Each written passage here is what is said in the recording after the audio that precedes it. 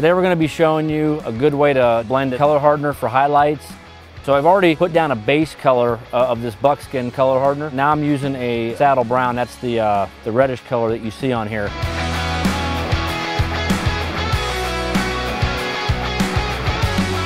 So when you're doing these decorative highlights in a slab, I really like the way this makes it look. You know, the finished product looked awesome because not all rocks are the same color. So when we do our stamped concrete, you know, I think it makes it look a lot more realistic if there's a couple highlight colors in there. And this kind of helps blend it when it's all done. You'll be able to see kind of how it all blends together, especially with the release agent. That kind of helps tie it all in together. So hopefully this helps you in your jobs.